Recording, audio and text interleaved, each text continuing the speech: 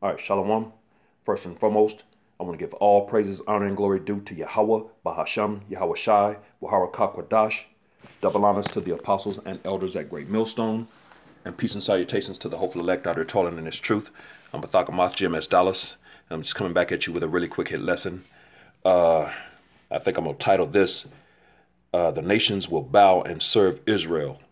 It's written, so the first thing I want to do is because I'm going to revisit a quick excerpt from a video that one of the brothers shared in the WhatsApp chat, and it came out a while back, but the brother reposted it today, and through the spirit, I'm going to revisit it, and just go into some scriptures, man, because that particular scenario that you're going to see that I'm going to play is in scripture, man. You know what I'm saying? But it's going to become everyday life for these Edomites and these heathen nations, man, especially these devils, man, these Edomites, the so-called self-proclaimed white people. You know what I'm saying? It's going to become an everyday way of life for you. You know what I'm saying? But the first thing I want to do before I play that video, that little short excerpt, I want to read this real quick to establish the foundation. This is Isaiah chapter 55 and verse 11. And it reads, "So shall my word be that goeth forth out of my mouth.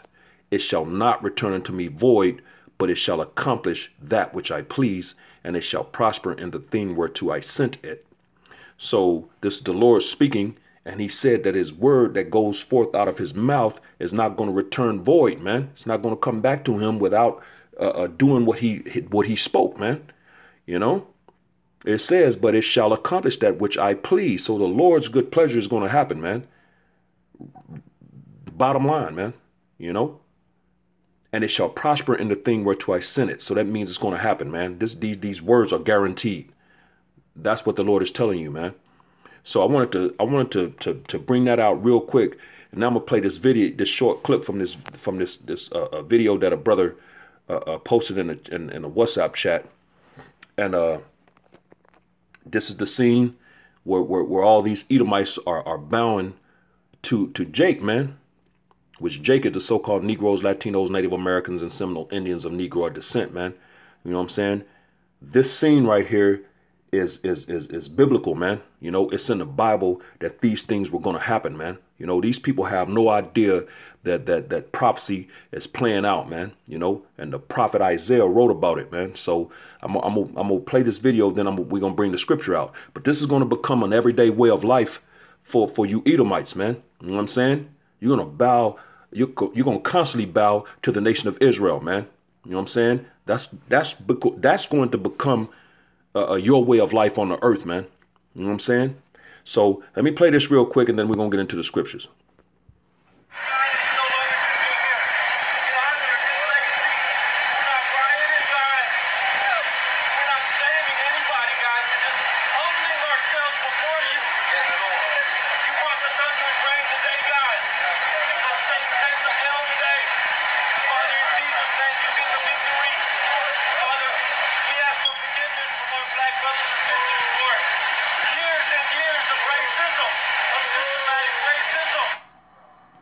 I'm gonna play that one more time.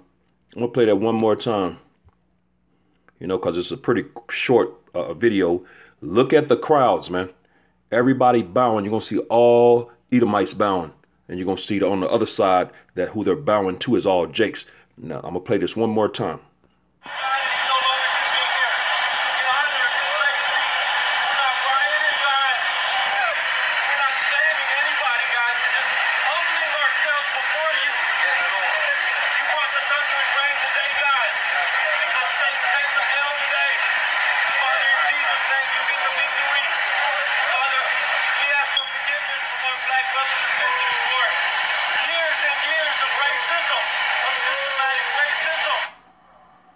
And that's it. And I just wanted to say, really quick, they're asking for forgiveness from their, as he said, from our black brothers and sisters, which first of all, we're not black, man.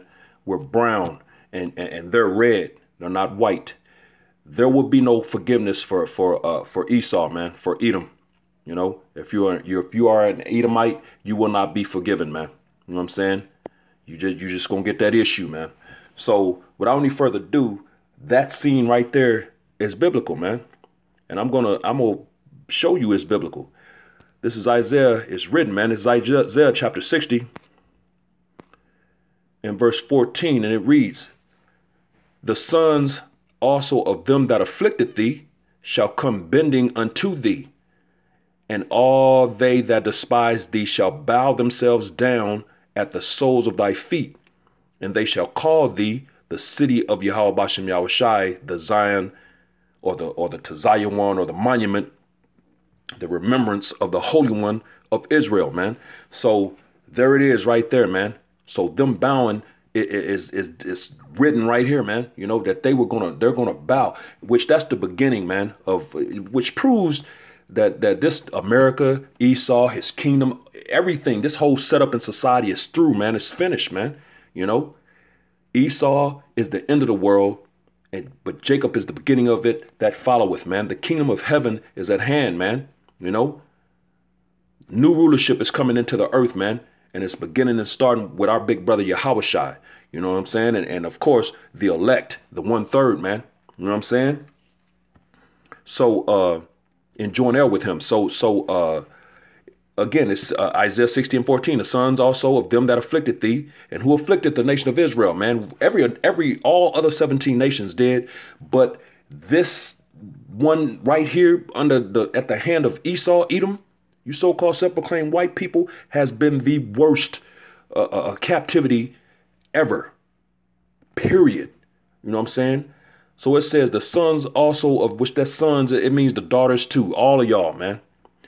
"The sons also of them that afflicted thee shall come bending unto thee, and all they that despise thee shall bow themselves down at the soles of thy feet, and they shall call thee the city of Yahweh Bashem Yahushai, the Zion of the Holy One of Israel," man. And that's exactly what that is, man. That's a beautiful scene right there, man, that we just watched, man.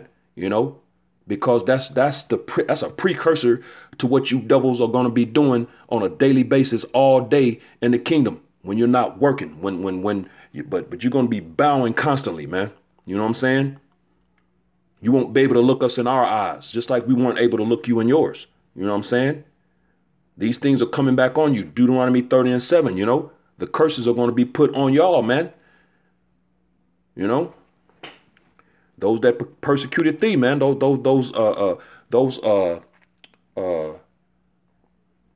of fact, I'll just go ahead and get it real quick. This is Deuteronomy chapter 30 and verse 7, and it reads, "And Yahweh Bashem Yahushai, thy power, will put all these curses upon thine enemies, and on them that hate thee, which persecuted thee," which again, all 17 nations, but especially you Edomites, man, you so-called self-proclaimed white people, man. So the curses, you know, which includes slavery, you know what I'm saying, is going to come upon you, man. And when you become slaves, man, oh, best believe you're going to bow, man. You know, you will bow down, you know. And then going back to, as a matter of fact, let's go back to Isaiah. When you go back to Isaiah 60 and you jump up to verse 12, it reads, "For the nation and kingdom that will not serve thee shall perish. Yea, those nations shall be utterly wasted." You know, and of course that begins with our big brother Yahushai, man, because you're going to have some of these nations that's going to rebel. You know, these Edomites, man, you know, that ain't going to want to give up, you know, the white supremacy, you know, those privileges. You know what I'm saying? These elites, and you know, they're going to have a problem with this the so-called black man who goes by the name of the true biblical name of Yahushai, you know, whom the world ignorantly refers to as Jesus Christ. When he returns and take that dominion, man, some of these people are going to have a problem with that, you know, bowing down and serving the so-called Negroes, Latinos, Native Americans, and Seminole Indians. They're going to have a problem with that. You know what I'm saying? But after the destruction, when the elect, the 144 comes down off of them chariots, man, they're going to have those glorified bodies and the spiritual powers, man. So you're not going to have a choice, Esau. None of these nations, but especially you Edomites, man. You're not going to have a choice, man. And they're going to gather you up, chain you up. And those who has a problem with it, guess what's going to happen? I just read it, Isaiah 60:12. For the nation and kingdom that will not serve thee shall perish. Yea, those nations shall be utterly wasted. And to follow that up, let's go over here to Luke. Luke chapter 19 and verse 27. And it reads, but those mine enemies, which would not that I should reign over them, bring hither and slay them before me. So again, that lines up perfectly with what I just read in the prophecy in Isaiah, the 60th chapter, man. Those nations who has a problem will perish. Well, Yahushua said, those mine enemies, these other nations outside of the nation of Israel, which would not that I should reign over them, bring hither and slay them before me. So he wants to watch you die, man, right before him. He wants to watch you get put to death, man, which is what's going to happen. You know what I'm saying? So you nations will bow down and you will serve the nation of Israel. It's written. We're going through it right now, you know, and that goes for all nations, not just these Edomites, man. So let's get into some other nations that's gonna serve, man. This is Isaiah chapter 45 and verse 14, and it reads, thus saith Yahweh Bashem Yahushai, the labor of Egypt and merchandise of Ethiopia and of the Sabians, men of stature, shall come over unto thee, and they shall be thine. So the Lord is going to give them to us, man. They shall come after thee in chains. That sound familiar, man? You know, doesn't it read the same thing about the kings and the nobles being put in chains and fetters of iron, man? You know, same thing, man. They shall come after thee in chains. They shall come over and they shall fall down unto thee. That sounds like bowing to me, man. They shall make supplication unto thee. So these people are going to be begging, saying, surely the Most High is in thee, and there is none else. There is no power. So the Lord, Yahweh Bashem Yahushai, is about to set his people up, man. Our big brother Yahushai, when he returns, he's about to establish his kingdom and reestablish his people as the top echelon, or however you say that word, in the earth, man. You know, they're going to be reestablished. He's going to reestablish his people, man. You know, and back during the time of the disciples / apostles, when you read in the Acts, the 1st chapter, they thought as a matter of fact, I'm gonna get that. They thought the same thing during that time, man. You know, they thought it was time back then. This is Acts chapter 1 and verse 6, and it reads, when they therefore were come together, they asked of him, saying, Lord, wilt thou at this time restore again the kingdom to Israel? So they thought during that time when after the Messiah, after his crucifixion, when he rose and came back, they thought, Salakia, they thought that it was time then, man, for us to receive the kingdom, you know, because we knew, you know, our people, we knew, man, we knew what that represented, man. Yeah, man. So, hey, there it is. When they therefore were come together, they asked of him, saying, Lord, wilt thou at this time restore again the kingdom to Israel, man? You know, so we knew. So going back now, because these nations are going to serve, man. This is Isaiah chapter 49.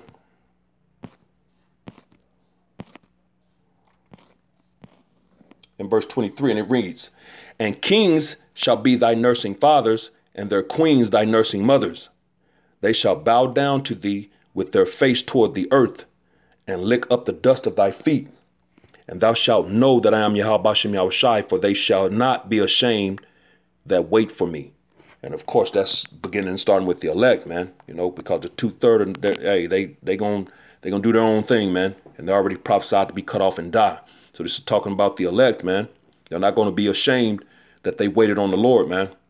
You know, and it says in Kings, which is the representative of the men, shall be thy nursing fathers, and their queens, which is representative of their females that they uphold so dearly here in this kingdom, shall be thy nursing mothers, man. So y'all, just like it says in Isaiah 14, the 14th chapter, you're gonna be servants and handmaids, man. You know, so you're gonna take care of our babies and our kids like you made us do yours, man. You know, y'all are gonna be the servants and handmaids. But it says they shall bow down to thee with their face toward the earth. You know what I'm saying? So you will bow, man. You know, all of these scriptures are saying the same thing, man. Revelations chapter 3 and verse 9. And of course, we know this is dealing first and foremost with the nation of Israel. But in these times, you know, it's dealing with who? Those Amalekites over there in the land, man. Revelations 3 and 9, behold, I will make them of the synagogue of Satan. Who's the synagogue of Satan today in these times? Esau, man, the Edomites, those Amalekites, man. Behold, I will make them of the synagogue of Satan, which say they are Jews and are not, but do lie. Behold, I will make them to come and worship before thy feet, and to know that I have loved thee. So you will bow down. You will worship at the feet of the Messiah, Yahushua, our big brother, our Lord and Savior. You're going to worship at his feet. So in joint heir, guess what? That's going to be worshiping at our feet. As a matter of fact, let's get that. Romans chapter 8 and verse 17. And it reads, and if children, then heirs, heirs of the Most High, and joint heirs with Hamashiach, if so be that we suffer with him, that we may be glorified together. So we're going to receive that glory with him, man. That's what a joint heir is. If the heir of something and you're joint heir with him, whatever he receives, you're going to receive. So when these nations bow down to the Messiah, by default, you're going to bow down to the nation of Israel, man. Let's jump over to chapter 14. And verse 11, this is Romans 14 and 11. For it is written, as I live, saith Yahweh Bashem Yahushai, every knee shall bow to me, and every tongue shall confess to the Most High. So it's already written, man, you know. So these nations are going to bow down, man, and they're going to confess to Yahweh Bashem Yahushai, man. So again, I just brought it out in Romans the 8th chapter. In joint heir, you know, what Yahushua receives, the elect is going to receive, man. The nation of Israel, man, beginning and starting with the elect, they're going to receive that, man. So when you bow down to Yahushua, you're going to by default bow down to the nation of Israel, beginning and starting with the elect, man. You know, it just is. You know what I'm saying? As a matter of fact, let's get that in Revelation, the 2nd chapter. This is Revelation chapter 2. And I'll get to the point in verse 26. Revelations 2 and 26. And he that overcometh and keepeth my works unto the end, to him will I give power over the nations, man. So if you got power over the nations, do you think that nation is not going to bow down if you want them to bow down? You damn skippy, they going to bow down, man. You know what I'm saying? Or get put to death. We read that in Luke, the 19th chapter, in verse 27, man. You know, if you don't want to serve, you're going to die, man. So that's what these nations, especially you Edomites, you so-called self-proclaimed white people, have to look forward to, man. But you will bow down. These nations will bow and serve. It's written, the nation of Israel, because it's written, man. You know. So, hey, with that, giving all praises, honor, and glory due to Yahweh, Bahasham, Yahushai, Wahara Kakwadash. Double honors to the apostles and elders at Great Millstone. And peace and blessings to the elect, the house of David, the Bayath, Shah Dawadah. Shalom.